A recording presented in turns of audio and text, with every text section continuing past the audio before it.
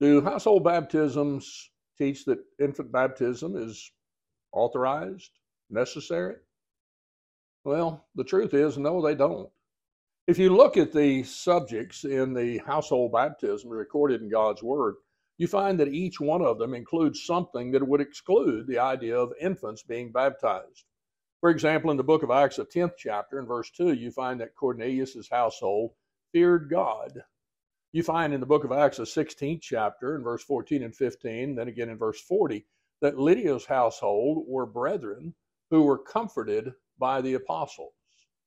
You find in the book of Acts, the 16th chapter, the jailer's household rejoiced, believing in God after having the word of God spoken to them. You find in the book of Acts, the 18th chapter, in verse 8, that Crispus' household believed, again repeated in 1 Corinthians 1 and verse 14. Stephan's household addicted themselves to the ministry of the saints in 1 Corinthians 1 and verse 16, in chapter 16 and verse 15. You see, each count of the infants being baptized shows that those who were spoken of in that household weren't infants. It's simply a ploy by individuals who want to bring to prominence in their denomination, whatever it may be, a doctrine that was not even conceived of for over 200 years after Jesus' death. Infants do not need to be baptized. They are pure and free from sin, according to the Lord in Matthew 18 and verse 1 through 3.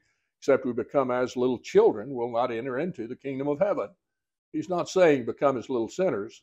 He's talking about the purity of children, the simplicity of children. Infant baptism is not taught in the scriptures. If we can help you to study this matter further, we'd love to do that. Thank you for listening.